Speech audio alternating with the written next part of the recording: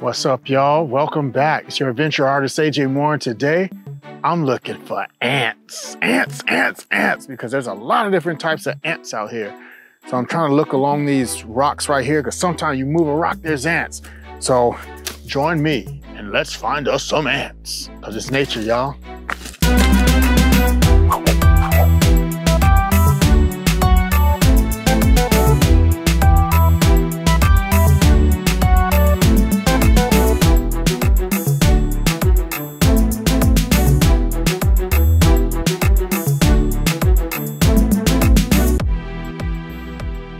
Whoa! And we're off to the races.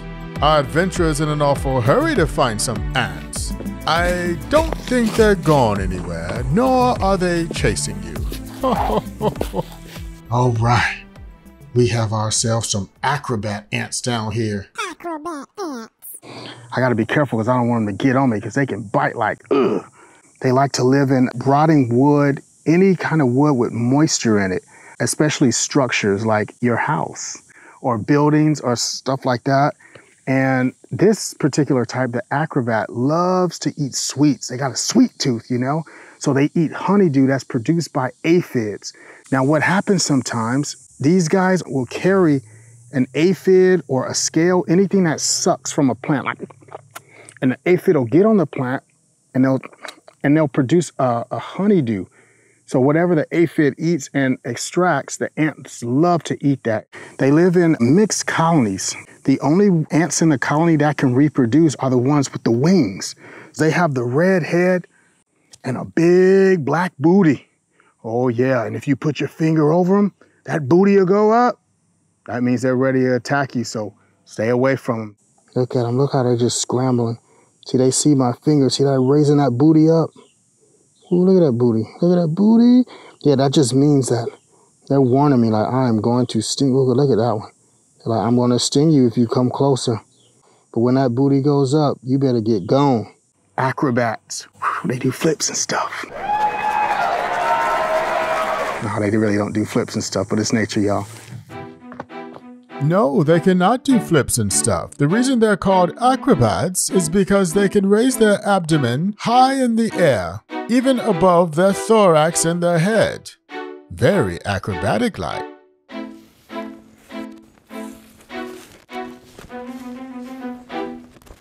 Okay, there's a rock right here. It's normally a good place to find ants, underneath rocks and stuff like this. Let me see what's under here. Oh, look at that. Look at that. Now these right here, these are the yellow carpenter ant. Yellow carpenter ants. Look how they're moving those eggs away. A lot of people get these confused with citronella ants because they're yellow. But these are the yellow carpenter ant. Carpenter ants belong to the genus Camponotus. Look how they're taking those ants down, those little eggs.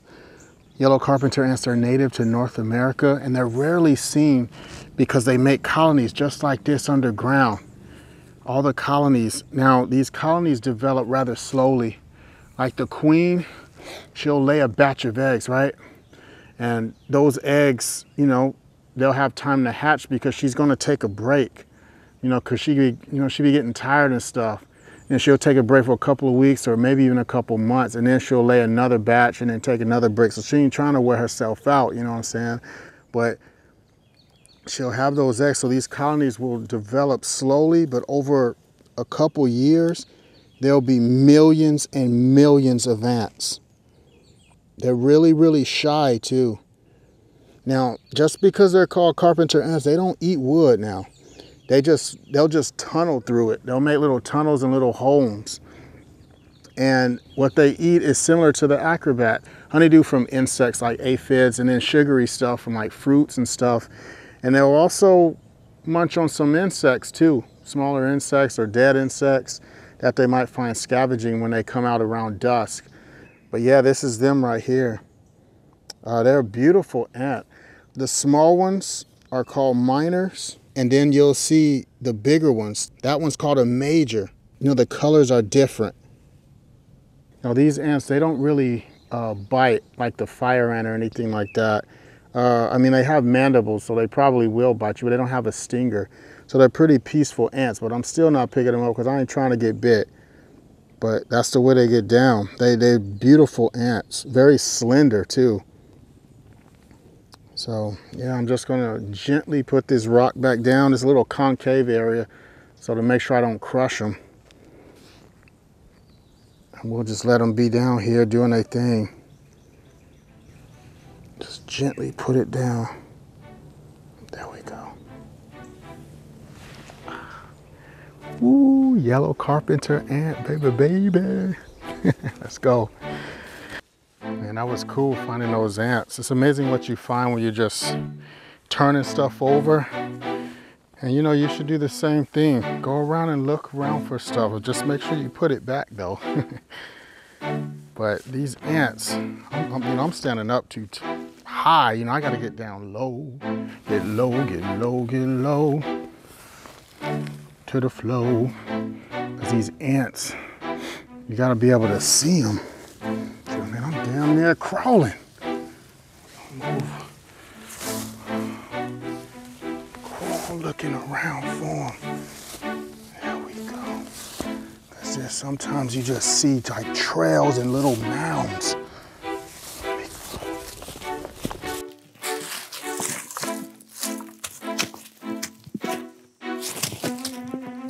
Look at this. Look at these leaves right here. I think this is what I think it is. All these little cuts of leaves. This is a whole trail and it leads all the way down. We gotta follow this. Ooh, this is gonna be good. So, the road once followed was called the Yellow Brick Road. Now, we'll have to follow this green one to find the wizard or something. This is fantastic. These are Texas leafcutter ants. Texas leafcutter ants. And this is a whole colony. They like to build their colonies in like sandy loam dirt, which is perfect for out here. These things can go from 15 to 20 feet down. So it's like a cave under there. You're probably wondering, why are these ants carrying leaves anyway, right? Like, why do they carry leaves? Can't they just go eat somebody's picnic? No, they won't. They're using those leaves. They're harvesting fungus. They take the leaves down into the mound and the fungus starts growing on the leaf. And these ants love to eat that fungus. That fungus, it tastes so good. Oh, they could be a really pest if you're a farmer, because they can destroy a citrus tree in like 24 hours. Look how strong they are. They're carrying pieces of leaves that are like maybe 3 or 4 times their weight, if not more than that. It would probably be equivalent to you picking up a car, carrying it. You know what, I'm gonna eat this car for later. There's like 6 to 7 queens per mound. So some of these females gotta go make their own mound. So what they do, they'll fly out, and this is between April to June. They'll fly out, and the males will fly out too. The males have the smaller heads, females have the bigger heads. And they both have wings, so they're flying around, they'll mate, and then the male will eventually just die right after breeding, right after it. Sorry, fellas, it's nature, y'all. So the male's gone and the female loses her wings. Well, actually, she just does not lose her wings. She bites them off. Gnarly. So she has to go down into the ground and start a colony. And she'll immediately start laying eggs, hundreds and hundreds of eggs. These colonies have over 2 million ants. 2 million ants. That's just this one.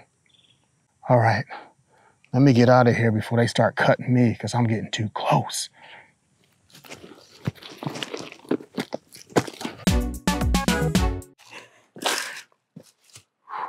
So I'm following these ants here, a whole nother colony. Whoa. And they're leading along, they're carrying little leaves and stuff. And they're all the ones out here doing all the work. Because all they do is work. All they do is work. That's all they do all day long. Carrying little leaves to go make their fungus.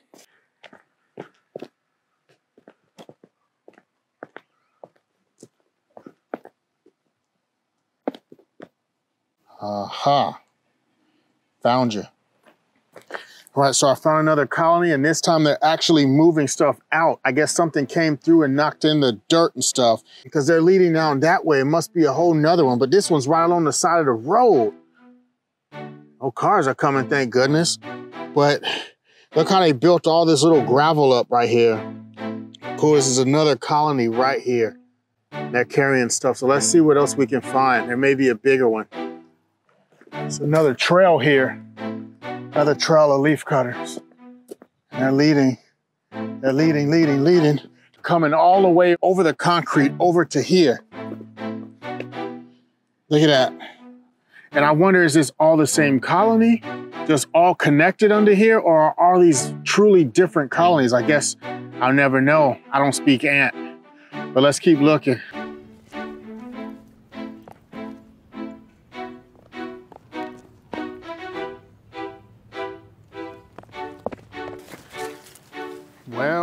Well, I didn't think I would find an actual mound. And they're throwing the dirt chunks over the side, they're chucking them over. I didn't know they built them up like this, but since this sandy loam dirt here, this is perfect for what they need to make a good mound, because you can compact it really, really good, and they're just making chunks, throwing them over.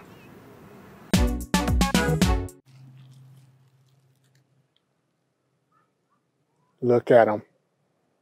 They're going all the way down and up this tree.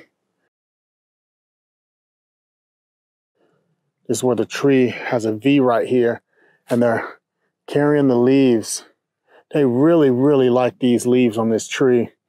And they have these really large mandibles. Mandibles. And that's what they use to cut off the leaves.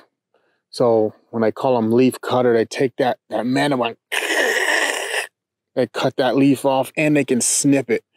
They can snip it right at the base of the leaf. Now, some will take bigger leaves, some will take smaller, and then some will just take stems. I see some carrying stems here. But if you look up the tree, they are going all the way up. Another thing about when you're up high, you really see the devastation that they do. This tree at the top is damn near bald-headed. That's because they've raided it and then they shredded all the leaves, just stripped it almost clean. Now the tree will recover, but it's going to take it a while. So these guys are going to eat their fill, and then the tree will have a chance to recover. But for right now, we're going to follow this trail and see where else it leads. Look at them all. All they do is work. All they do is work, no matter what. Got leaf cutting on their mind. They can never get enough.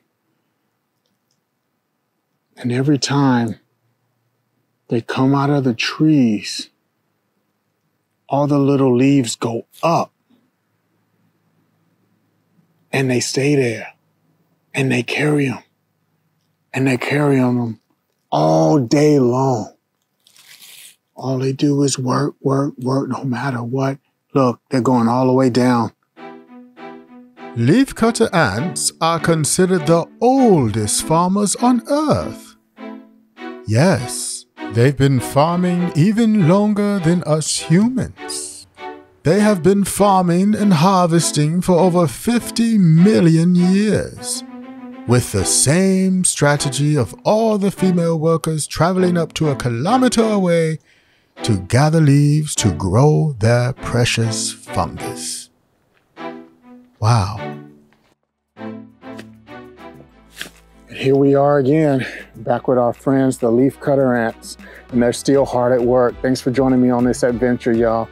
It was great, and the ants know it too, because it's nature, y'all. Hope to see you on the next one.